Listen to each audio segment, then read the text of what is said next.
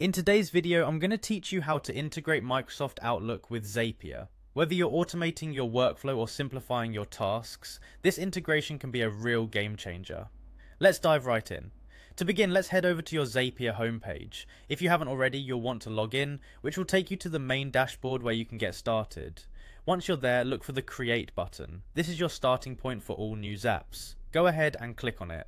After clicking Create, next up on our list is selecting Zaps. A Zap is an automated workflow that connects your apps and services. It allows different systems to communicate and perform tasks without manual intervention.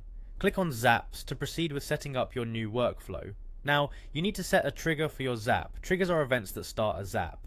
Click on Trigger, and then you'll want to find and select Microsoft Outlook. This is because you're going to set up Outlook as the initiating app for the automation. Once you've clicked on Microsoft Outlook, you're prompted to choose the type of event that will act as the trigger. Here, we'll choose the New Calendar Event option.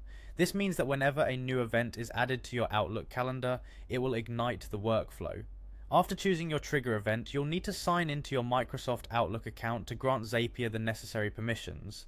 Go ahead and click Sign In and provide the required access.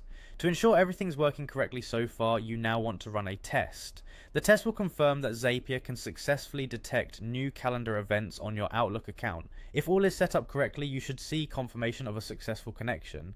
Next, we're going to define an action step. An action is the task Zapier performs once the trigger event occurs. Here, click on Action, then select Google Calendar from the list. This is because in our example, we're going to create a Google Calendar event whenever a new Outlook event is detected. Choose Create Calendar from the list of available actions. This step sets up an event in Google Calendar triggered by your Outlook events. Again, you'll need to sign into your Google account to allow Zapier to manage your calendar. After signing in, you should test this part of the setup as well. Run the test to make sure a new Google Calendar event is created when you add something to Outlook. If both tests succeed, then you're ready to put this automation into action.